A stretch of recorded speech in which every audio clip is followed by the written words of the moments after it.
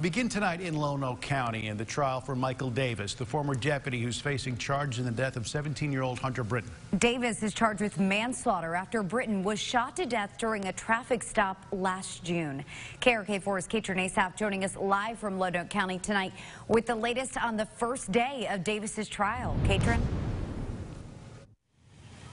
Well, Laura, Bob, a lot happened in just these first few hours. Not only was it jury selection, which only lasted about 4 hours. Many thought that with a case of this size that it could take upwards of a few days. They knocked that out pretty quickly and then moved on to their first two witnesses. Now, the first witness in the case of Michael Davis was actually Jordan King, who was a close friend of Hunter Brittain's and actually the other teenager who was in the car with Brittain when that shot was fired, killing Hunter. So he gave testimony. He explained his side of the story, what he saw and heard. A big part of the opening argument for the prosecutor was the fact that Jordan said that he didn't actually hear any commands before that shot was fired. He just heard the fired shot from Davis at Hunter, and then he heard commands of shots fired and put your hands up. Now, the defense in their opening arguments argued that and say that Davis did, in fact, make those commands. But the second part of the testimony that we heard today was from an investigator with Arkansas State Police, who is part of this investigation, but they did show for the first time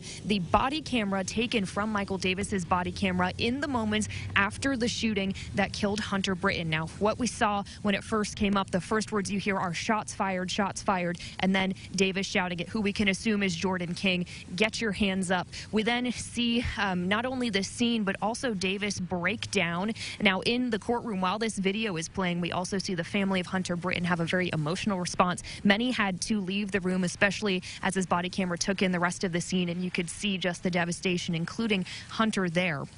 So a very emotional day for just the beginning of this trial. And of course, we're about to get a lot more information. Now, as the prosecuting attorney said, today it gets real. That was a quote that he said when he was picking the jury today. All of 12 of those members were picked again in 4 hours. Today it gets real. And really, that's what we saw in the beginning of this trial, but it's about to get more real. We have a number of other witnesses. I believe anywhere from 17 to 18 additional witnesses are being called this week. The prosecuting attorney and the defense attorney both believe it could take at least this full week, if not into early next week, to get through all of this. So a lot of witnesses, and as we heard in their opening arguments, a lot more pieces of evidence that are going to be presented to the jury in this case. Of course, we're going to continue to keep you updated, but for now, the day has adjourned and we're looking towards tomorrow. Reporting in Cabot, Katrin Asaph, back to you.